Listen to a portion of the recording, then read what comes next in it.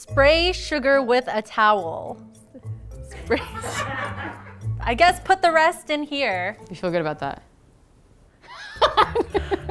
I don't know how I feel about it. Hey guys, it's Katie, and today is gonna be really, really fun. I have Jasmine coming down to the studio, and she thinks she's gonna be making like just a super fun dessert recipe. What she doesn't know is that I've taken the recipe, I've put it through Google Translate. I went from English to Chinese to Gaelic to Romanian to Greek and all the way back to English.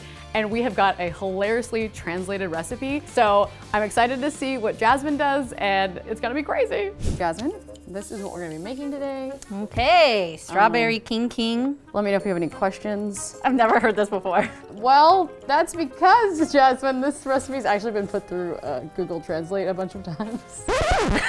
Can you tell me what it is? I'll tell you it's a dessert. Okay, so it's sweet. Strawberry king. Okay, let's do this, I guess.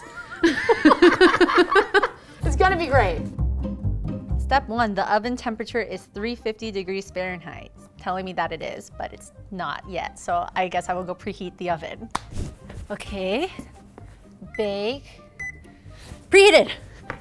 The oven's preheating. Let's go to the next step. Grease and form a round pie, 9 inches, and a rectangular pie, 10 by 15 inches of skin. What does that mean? I have to try and figure it out? Yeah. Grease and form a round pie of skin. Of skin? Oh, parchment paper? Maybe? Yeah? Yeah! I'm impressed. Scissors. This is my least favorite part about making strawberry king. I learned this from Kelly, our culinary producer. So I'm just gonna line this up with the center, and I'm gonna... Okay, it's not perfect, but I think it'll work. I'll just grease more. More grease, more better. I'm gonna grease this too. So in sack, 6 eggs. A sack, I assume, would be a bowl. I hope that's correct. 6 eggs. 1, 2, 3, 4, 5, 6. 1 cup of sugar and 2 teaspoons of vanilla extract. Okay. Doesn't even say to mix it. Just leave it until it's colorless and tender. But I assume I have to mix it, so I will whisk it until colorless and tender. Oh, colorless and tender is light and fluffy. I understand now. Well, now I'm using the electric mixer and I'm gonna whisk it until it's light and fluffy. This should take like 3 minutes-ish. This is like my least favorite part about baking, using this, because it's just so heavy. I didn't sign up to exercise. Okay, I think that's good. Let's move on to the next step. Separate 1 cup of flour, 2 teaspoons of baking powder, 1 teaspoon of salt. I think separate means sift, based on other baking recipes that I've done. So let's go with that. Flour. Okay, nice, beautiful. 2 teaspoons of baking powder, 1 teaspoon of salt. Skip the step of mixing it, so I assume we still have to mix it. All right, I'll do that first. Next step, pour the dough into 1.5 cup of round cake. Is that saying pour 1.5 cups of the batter into the round cake pan? And the next step is place all the dough in the other baking pan. So it must mean that one. Okay, I'll do 1.5 cups in the round pan and the rest in the baking sheet. I'm going with my heart, yeah. Making sure it's even. It doesn't say that, but I assume that this is needed. I'm gonna put that to the side, and then I'm gonna, I guess, put the rest in here. You feel good about that? I'm just kidding. Yes. I don't know how I feel about it anymore. It's a pretty batter. Thank you. The next step is bake for 10 to 12 minutes until the teeth are clean. I think we're gonna bake it, and then we'll test it with a fork, and if it comes clean off the fork teeth, it's ready? I'm not getting any I'm not telling confirmation. you, but I feel like you should go with your heart. Your heart seems strong. Okay. Are you able to kind of piece together what you're making right now? Well, right now it kind of seems like we're gonna like bake it and I'll roll it or something, because what makes you think that? It's so thin, and so if I'm making some sort of log cake, I could roll it. But like this really confuses me. Bake for 10 to 12 minutes until the teeth are clean. Let's go. I'm just gonna put on the lower rack. I always do that. Okay, I guess I'll go on both. I'll do 10 minutes now and I'll just check on it later. I will just wait here until the teeth are clean. All right, let's open this up. It's the 10-minute mark right now. Teeth are clean.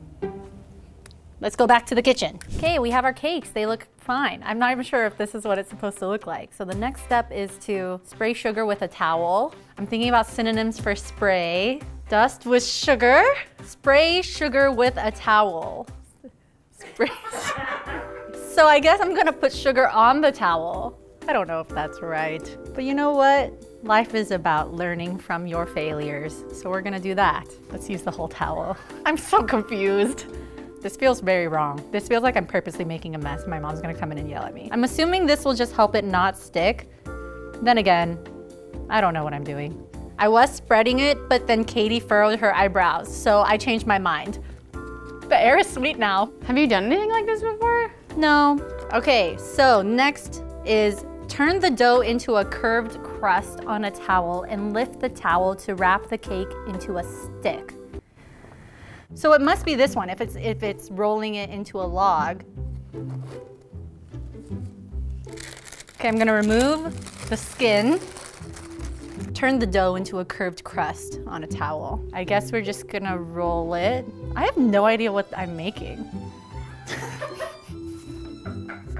I've never seen this technique, but I think I have a beautifully curved crust now. So let's move on to the next step, which is freeze the cake for 15 minutes. Okay, I'm gonna put this here and freeze it for 15 minutes.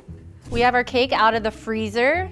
The next step is remove the log and spread a 3/4 glass jar in a bowl on top of the cake. You know what this feels like? This feels like when you're on your phone and you do autofill and it's just words and then none of it makes sense. That's how it feels.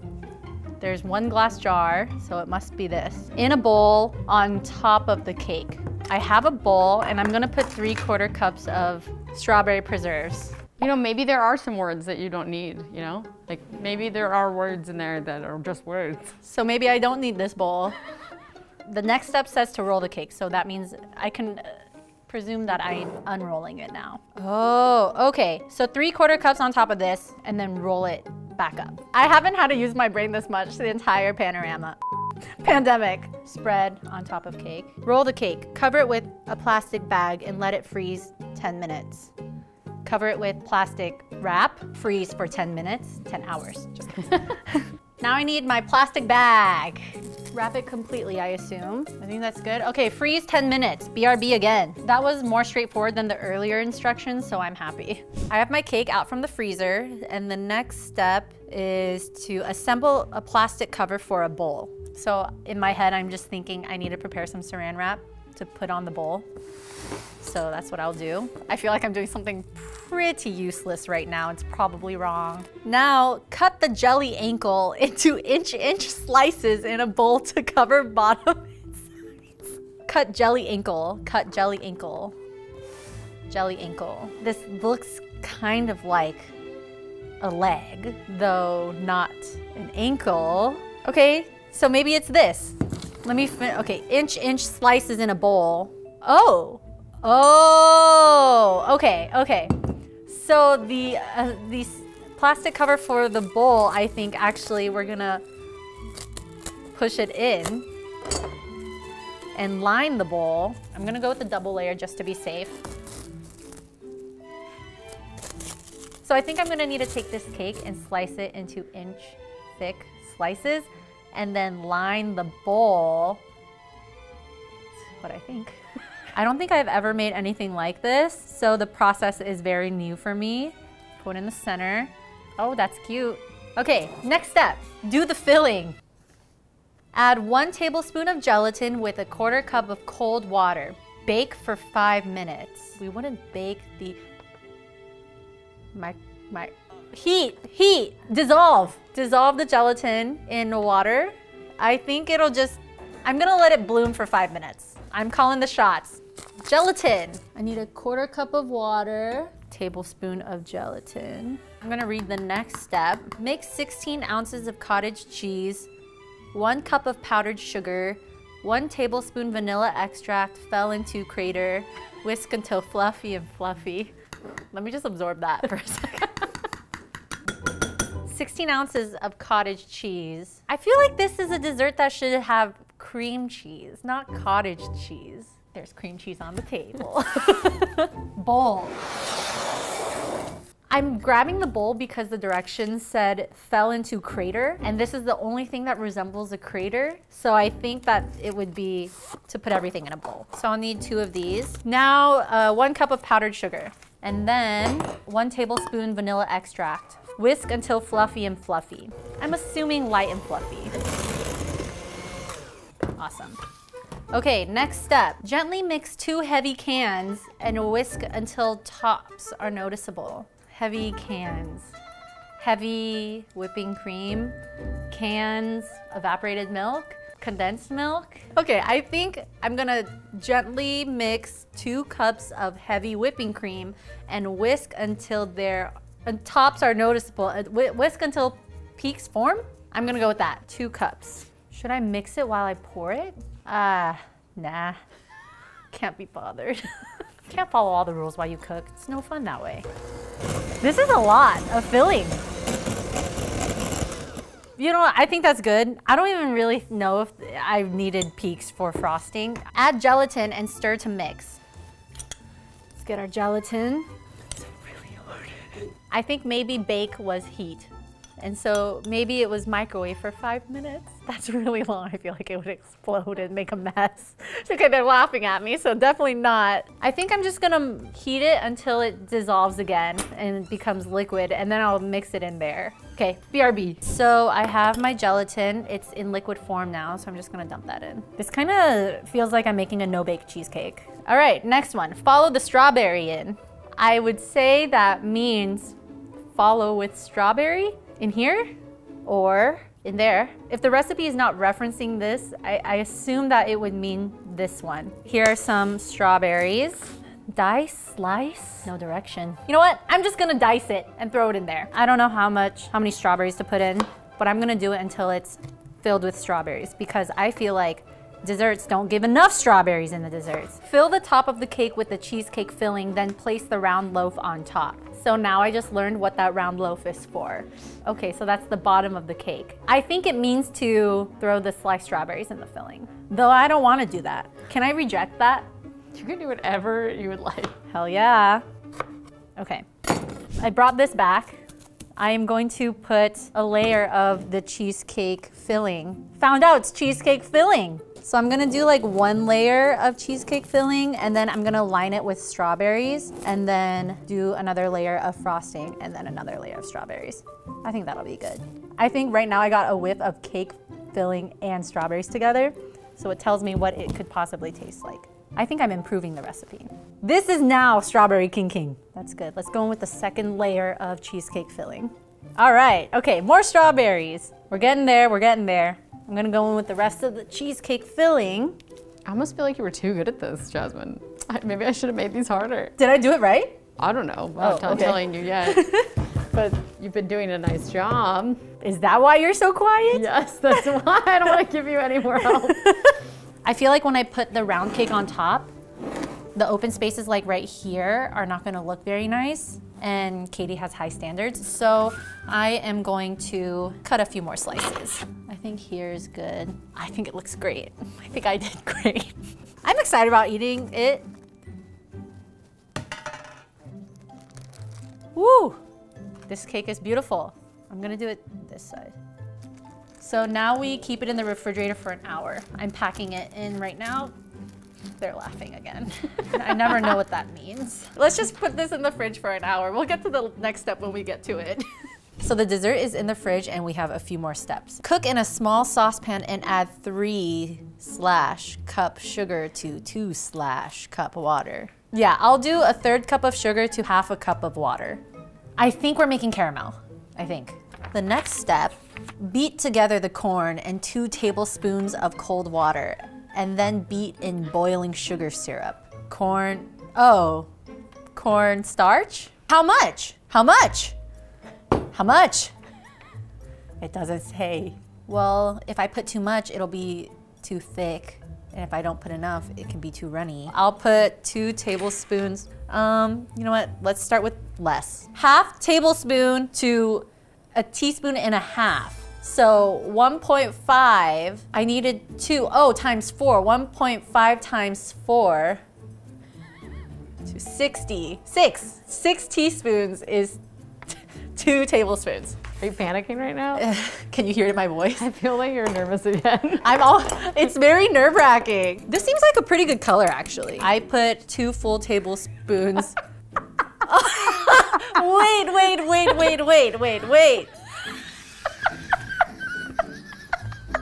I did the math completely wrong. I just did a 1-to-1 ratio.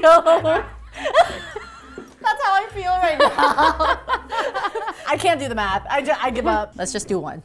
Beat together the corn in 2 tablespoons of cold water. It's a lot of pressure. You're doing great. I'm proud of you. Okay, now I prepare the food and remove it from the heat and leave it for a while. That's so casual. Just chill. For all I know, this is a whole separate dish. The cake is never referenced again in the recipe. So strawberry king is missing quite a lot. Okay, I got the cake back, even though the recipe dropped the cake completely. I didn't even do anything with put the glass in a pot. I just have no idea. The last step is to serve. Place a plate on a plate and slide. Carefully remove the bowl and the remaining air thighs. Okay, so I think I'm just gonna unwrap this. Place the plate on the bowl.